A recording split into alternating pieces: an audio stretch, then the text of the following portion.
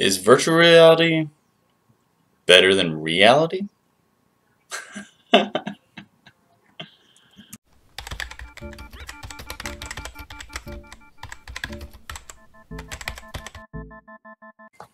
What's up, you nerdy geeks? CJ here. I'm gonna do another movie review. This week's movie, it's a movie that I'm not sure if any of you have ever seen. I didn't even know existed until we went to Goodwill and picked up a stack of movies for like $10. But this week's movie is The Lawnmower Man. Yeah. Alright, so The Lawnmower Man. This was about the Lawnmower Man. No. Alright, so what would you think with a title called The Lawnmower Man and not really knowing much about it, like knowing a little bit about like VR or something? What are your first thoughts that run through your head for this movie? For me, I was like, The Lawnmower Man, like how, in my brain, I'm like trying to go through it, like if I was to write this movie, you know, I get a little synopsis of it. It's about some dude in VR, and then you also get the title, it's about Lawnmower Man, you know, The Lawnmower Man. So in my brain, I'm like, how do I write this? How do I write this? Okay, so you get some guy who is tired of mowing his lawn, or, you know, he's sick of his life, but he wants the perfect life, and he wants to be mowing his lawn in front of his, you know, house in a cul-de-sac or something. I don't know. You know, that's my thought process. You know, trying to go through this before we watch this movie, and dang, I did not understand what was actually going to happen. So the movie itself is about a doctor, I guess is the best way to put it. And he's trying to invent the world's best VR because it's going to take over the world in 2001. Everyone's going to be connected and blah, blah, blah. So this movie has so many tropes of early 90s and 80s that it's insane. Like, it's so bad with the tropes. It was made in 92. So you get all that fake Tron, like the original Tron. You get all that animation style, except worse. Like when you think of really bad VR, this is what all the animation in the movie's like. And they really, really tried. They really tried something serious with this movie. And it did not work out the way I thought it was. The synopsis of the movie did not do justice to what the actual movie was.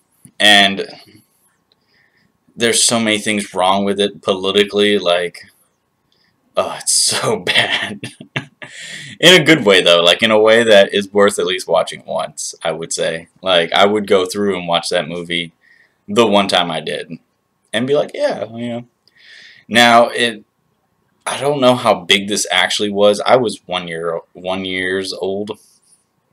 That sound right? That's not right. 1 years old? I was a year old when the movie came out. So, I don't know if it made it to theaters. I don't know if it was straight to VHS at the time. I don't know if people loved it, you know, but reading the cover, it's like super exciting sci-fi thriller that you'll ever see, the most amazing, blah, blah, blah, like all these reviews, and you get the weirdest sense of everything before you're going into this movie, and then you watch the movie. Alright, so let me break it down for you. So, there's like two main characters, you know, the doctor who's in charge of, he's super smart, I guess, and obsessed with VR, and a dumb guy who is like all the politically incorrectness of mental handicap people of the early 90s, you know, with all the symptoms rolled into one, you know, like it's crazy strong, very smart in certain aspects, like building a motor or engine or something, or working with the lawn, and everything else is just bad. He can't talk to people. He blah blah blah blah blah blah blah. Like all the terrible tropes that thankfully we've gotten away from in current movies and TV shows, because we understand more about mental disabilities and the different types of disabilities and stuff. But back then, I guess they didn't know anything, and it's so painful to watch. The opening, the first like hour is like that, and you're just cringing. The whole movie is just a giant cringe fest. It's so bad. Yeah, there's like the stereotypical bad dad who goes around and like beats his wife and child, you know, and they live next door, and it's like, why is that in the movie? But like the kid's son is friends with the dumb guy, because that's how they call him. They don't call him, you know, the R word or anything. They just call him stupid throughout the whole movie. He's just stupid. He was born stupid and blah blah blah. So that's something, I guess. They didn't use the R word, which is nice. But he's friends with the kid, you know, and they like comics, and they share that, and video games, or whatever. However, the stupid guy, he's an assistant.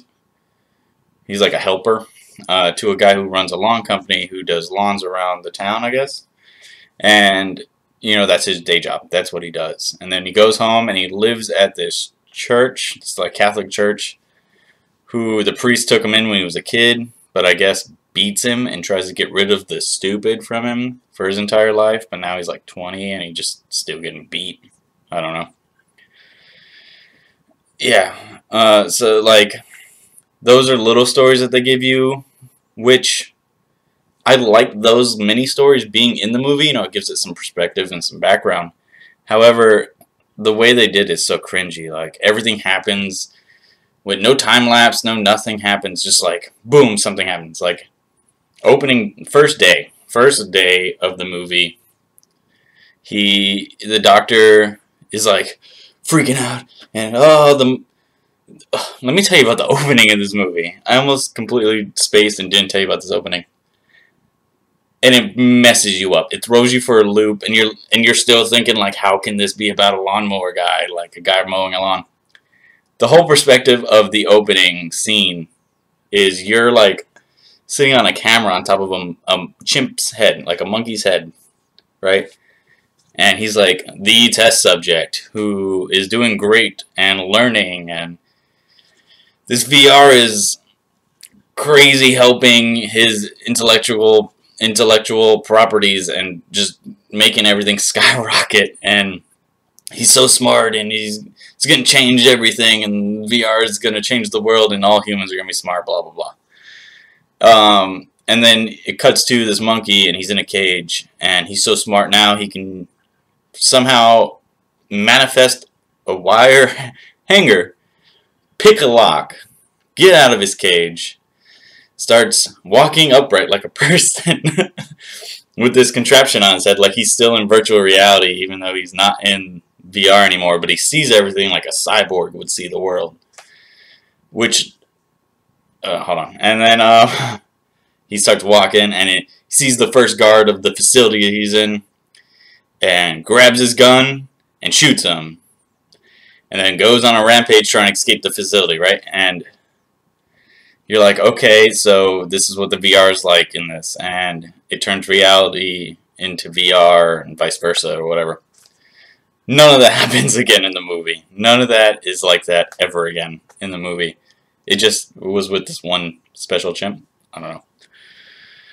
And just the whole chimp thing, you're like, this is going to be another Planet of the Apes. Like, the monkeys are going to take over, and it's ridiculous. Like, that's what you expect at the opening scene, and then nothing's really mentioned again, except here and there. They're like, that was the greatest part of my experiment, and then it goes away. Okay. So then cut to the next day, well, night, and then into the next day. Single day, 24 hours. His chimp gets murdered trying to escape, and then he's all upset. He's like, I quit. I'm done working here. And then he's like fiddling with his VR stuff, and his wife comes down.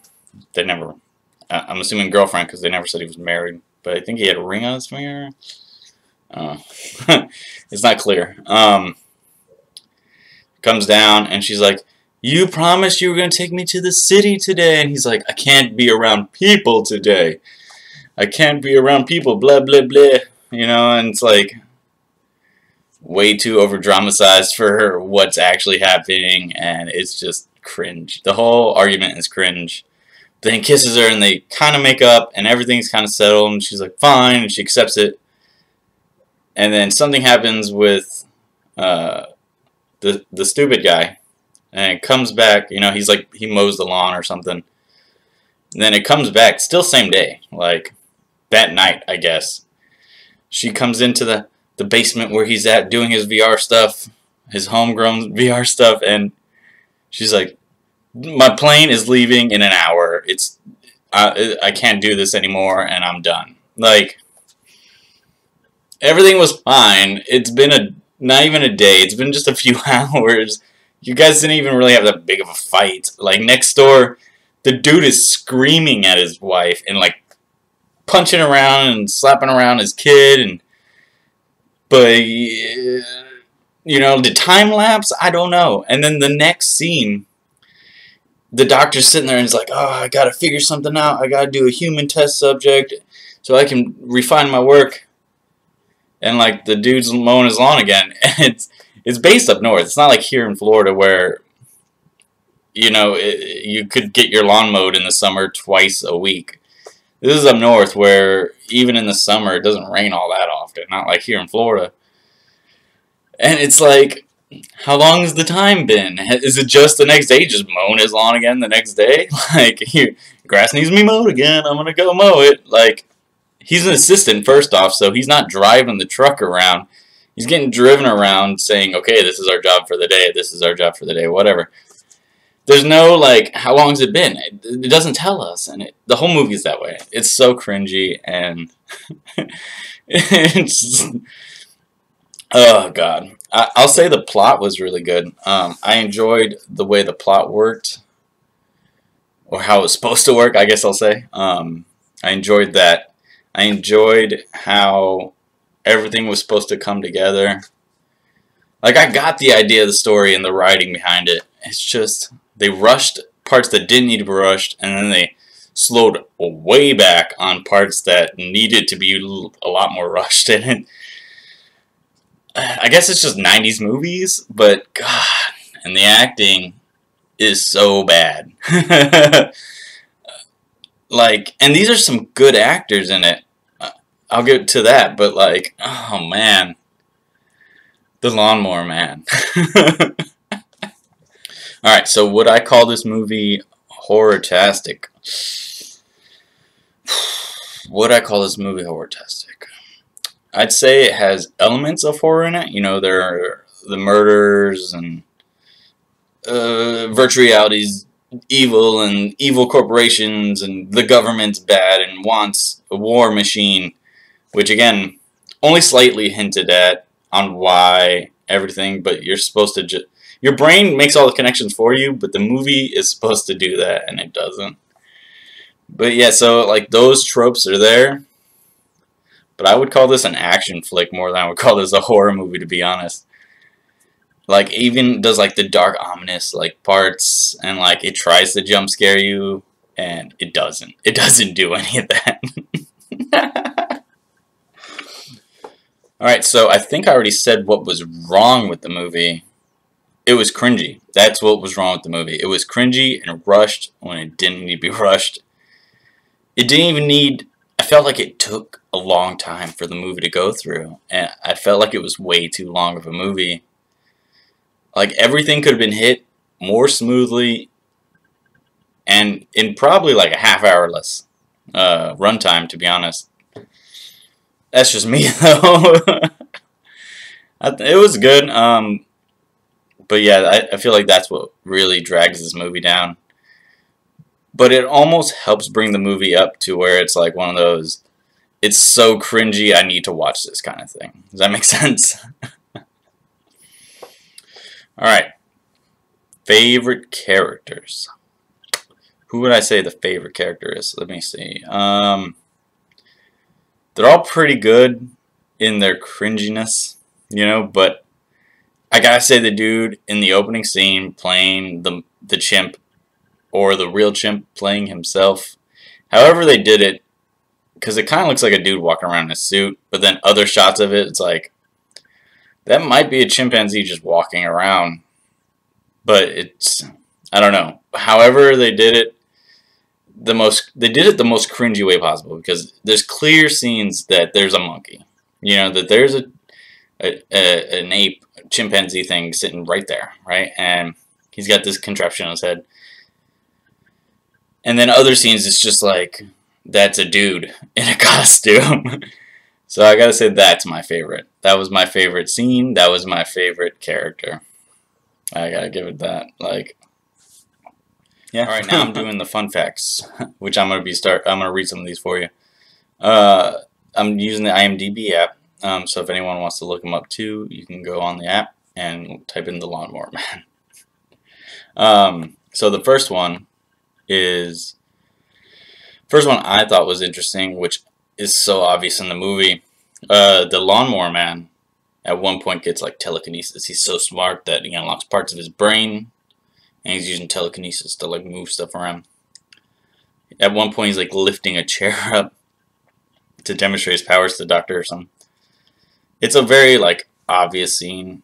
It's kind of cheese, like in comparison to all the other times he uses telekinesis. Like, why is the scene in here? But whatever. He's lifting the chair up, right? And clear as day, you can see the wires hanging on the chair, lifting the chair up.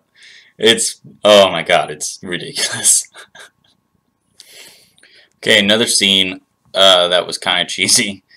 He uses telekinesis powers again to make a dude shoot himself in the back of the head, or shoot himself in the head. But as the dude's falling, you can see the device that's used to like spray the blood on the back of the wall. He's like, boom, and like a hole appears on his head, and then the blood sprays, and then he like falls, and like you can see the thing on the back of his head. If you go to watch the movie, then at the very beginning there's like text printed, right? That like describes the movie, so you get caught up really quick. That little cheese thing that they do. The word millennium in it is misspelled. So if you go to watch the movie, look out for that at the very beginning. The text kind of disappears too fast. You can read it good enough in your head. It's there long enough to read it in your head, but kind of quickly. But look out for that. Look out for the word millennium being misspelled. Here's a fun fact that I didn't realize until just now reading the fun facts. This is actually based off a short story from Stephen King. I can see the influence, but the movie was so bad that it's not recognized as one of Stephen King's greatest movies, I guess. And the only part that's actually used, like dialogue-wise, from his short story is when the cop says, parts of him are in the bird bath. It's so cheesy. Dude gets killed by a lawnmower at one point. I guess his body explodes and goes everywhere, and goes, there's parts of him in a bird bath. Like, it's so bad. And the last fun fact I'm going to give you guys, you can look the rest up on the app. This is a strange one, but do you guys remember when I had long hair? You can watch a couple of videos ago. You can see that. I used to get I Look Like David Koresh a lot, who was a cult leader back in Waco, Texas, and that was a whole mess on both sides, to be honest. It's a whole nother story. We might get into that when if I ever do like run-throughs on stuff like that. However, David Koresh, famous cult leader, I guess this was his favorite movie ever. It was found in FBI files later on in his life after he died, I guess. Yeah, The Lawnmower Man was David Koresh's favorite movie. Yeah, so that's something. Alright, so now I have to rate the movie. 1 through 5 spooks on our spook scale. Because, you know, patent pending, spook scale, Dirt Nerd Geek Squad. God, I'm going to give this a 2. I'm going to give this a 2 because it's not scary at all, but it's totally worth a watch. Knowing it's made off of a Stephen King short story makes it make a little more sense. And I can see why there was so much horror tropes in it. It's just not scary at all. There's nothing scary about it. But yeah, go check it out if you want a good laugh at something that's supposed to be terrifying. And yeah, have a good day, squad. Love you guys.